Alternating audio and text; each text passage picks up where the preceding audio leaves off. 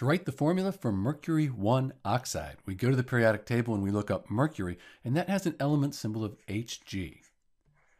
Oxide, we're looking for oxygen, and that's O. So I have a metal, mercury here, and then the oxide, that's a nonmetal. So when you have a metal and a nonmetal, you have an ionic compound. And you have to think about the charges on the mercury and on the oxygen. We have a little bit of help here because Mercury 1. Mercury is a transition metal in this Roman numeral 1, and that tells us that its ionic charge is 1 plus. Oxygen, on the periodic table, that has an ionic charge of 2 minus. So these should add up to 0 to give us a net charge of 0, but they don't right now. We can change the subscript, though, to make that happen. And we can use something called the criss-cross method.